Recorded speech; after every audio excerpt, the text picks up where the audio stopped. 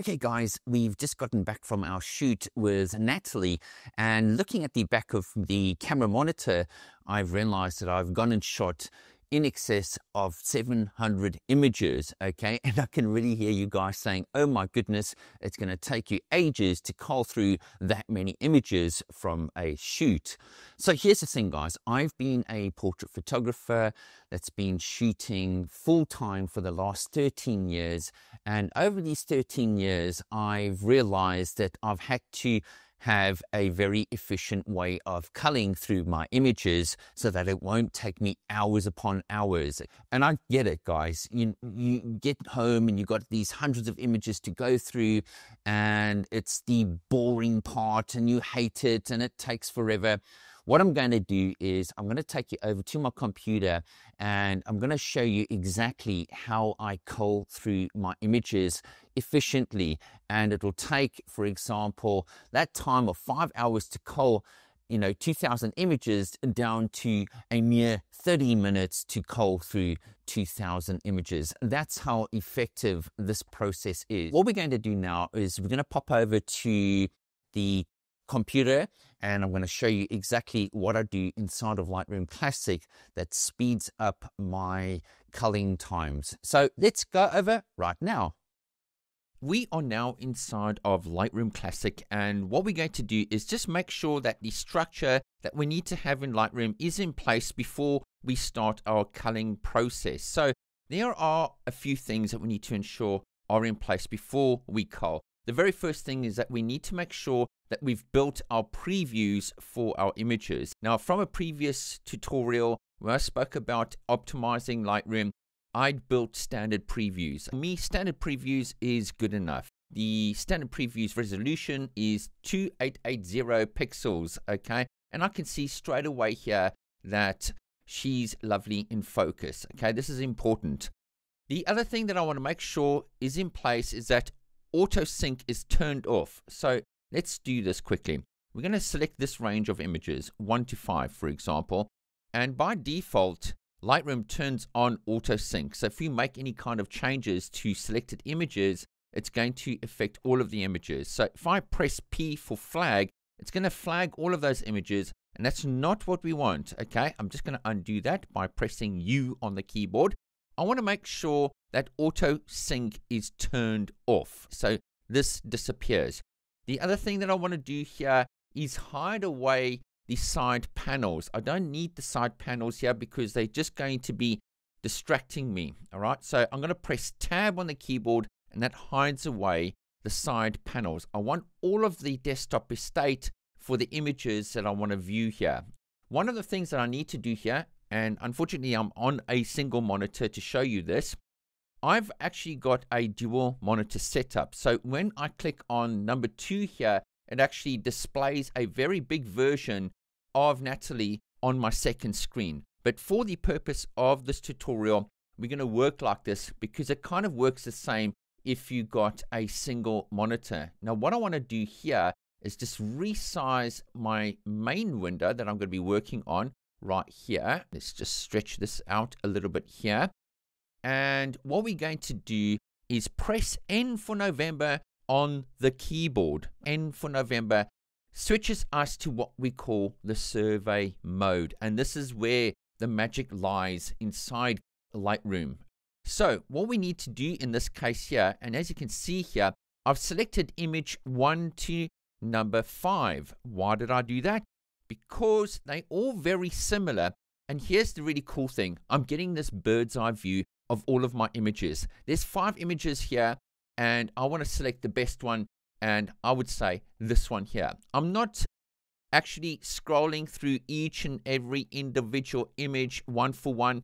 That process just takes way, way too long. Here I'm seeing a bird's eye view. I'm seeing it very quickly, and I can say, okay, that one of Natalie looks fantastic. Let's select that. Let's just make sure she's in focus. There we go. She's in focus. That confirms that it's all okay. And I press P.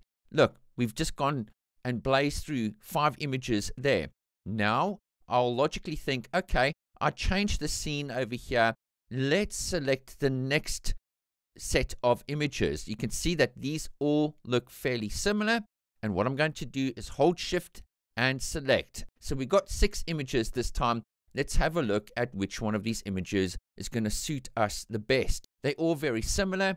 Let's say, for example, we randomly select this image over here. We can zoom in on monitor number 2. How did I get that?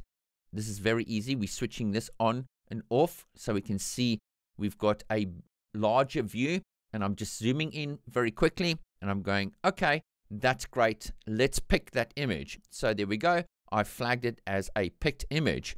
I can then go on to the next series of images. Let's say, for example, we've got these over here, and we select the whole bunch of images. We can see straight away, okay, these ones with the sky don't look great. Maybe these ones over here where we've got the leading lines up to Natalie, those look great. Let's make sure that she's lovely and focused, and we use this monitor over here to double check that focus, and it looks great. We can choose another one just to make sure we've got a good expression. You can see that this one is a little bit softer. Let's go for that one. And you can see that we're not going one for one. It's not a single image per view, okay? We're having an overview of everything. Maybe this one over here. I can see a lovely smile there. That looks great. We might select that one. I press P for pick on my keyboard. There isn't any of this, okay, I might give that a star rating of 5, or maybe that one I don't really like. It's a number 2, star rating of 2, or we start this color coding process. Okay, that's good. I'll give it a green. Oh, that's bad. I'm going to reject it. I don't do any of that. Those are just extra keyboard strokes. That's unnecessary, okay? Look at the next set here. Very easy. This is how I'm breaking it down. I'm looking at this and I'm going, okay, that's that set that look very similar. Let's have a look at the different poses. You can see that she tilted her head the other way. There's one tilted this way. Let's check, is the focus there? Yes, it is. Pick, and we go to the next one. I've slowed this process down, particularly for you guys starting out, to understand how I'm doing this. That's a gorgeous smile. That's nicely in focus. Pick it. Let's go to the next set. All right, we've only got 3 images there that look very similar in the portrait orientation. We don't need to go to every one of them. We can check, okay, that looks great. The others are fairly similar. Pick, move, go for it. Here we got a whole range there. So I'm making a conscious decision of how many images I'm selecting, and I'm selecting it based on the mindset that I had during the shoot. I'm not being distracted. Let's look at Natalie's expressions here. We can see sharpness, fine, pick it. There's another one over here where we might have had a slightly different angle. Pick it, move along. Here we had half body shots. Okay, we can look at those. Again, zooming in. But you guys get the message. Very, very simple. All right, over here, we changed to a longer lens. How do I know that? Because of the depth of field here. If I press I on the keyboard, there's our information about the shoot there. So 1/250th of a second at f1.8 with an ISO of 100. And I was shooting with the 135. So with the 135, for example, I can look through and you see here, watch this. I'm going to scroll back here. We're starting with this image over here, and I'm going to shift select all of the ones where she's facing the camera. Not these over here, just facing the camera. And I can see here, we've got the different poses. There's one with both hands next to each other. Okay, nice and gently down. Beautiful pointy fingers. Lovely pose. I love it. And then we can go to the next one where she changed her pose and put the arm or put the hand in the hip here. And we've got our next image. Pick it, move along. Okay, so we've already blazed through 54 images in no time. Next set. She's looking away from the camera. And I'm thinking exactly how I was doing things during the shoot. Okay, we've got a couple more here. I just went to town. It was crazy. I got really, really trigger happy. But look at that. In focus, pick. Right, next one. In focus, pick. Maybe look at the expression. Yeah, that's good. Here's a nice smiley one. Pick it. Lovely. Let's go. All right, and the next set. So you guys get the message. We are now sort of breaking things down into the sets, into the scenes, into the different poses. and we're making our life easy when it comes to the selection. You can see straight away here, oh, no, that's not a go. All right, let's have a look at that one. Lovely expression, nice and sharp, in focus. Let's have a look at this one over here where we frame slightly different. The point here is that we're getting this bird's eye view of many images. We haven't got one image passing the screen each time and then we're thinking, yeah, maybe, I don't know. You know, that's where the time consumption comes in, folks. And I can tell you now, within 10, 15 minutes, I can have this culled very, very quickly. So once I've gone through the whole process of picking out my favorite images of Natalie, I then go and filter by the flags that I created. So what we do is we then close this off.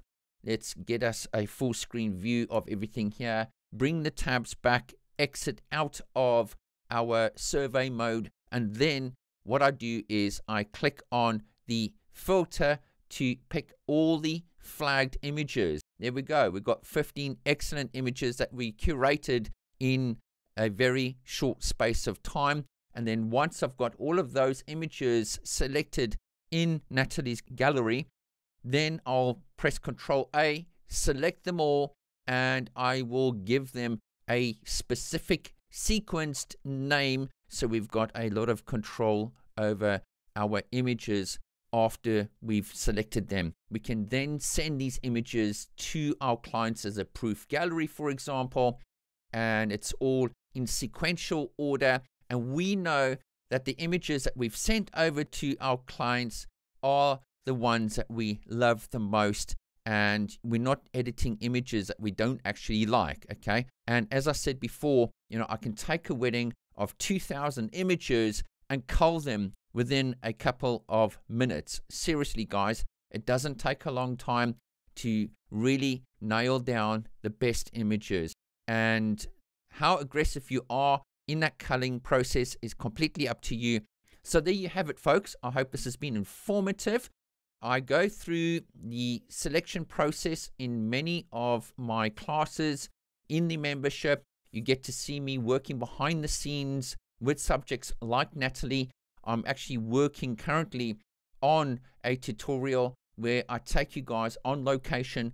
I teach you how to see amazing light that will give you these beautiful catch lights in the eyes that really define our subjects. It's everything packaged nice and neatly there for you to learn. You don't have to go anywhere. It's all there. So folks, thank you so much for tuning into my channel today. I really appreciate the support. If you like this video, I'd love to ask you to subscribe to the channel. I've got lots more like this where it's coming from. Have a fantastic day, and we'll see you in the next tutorial. Cheers for now.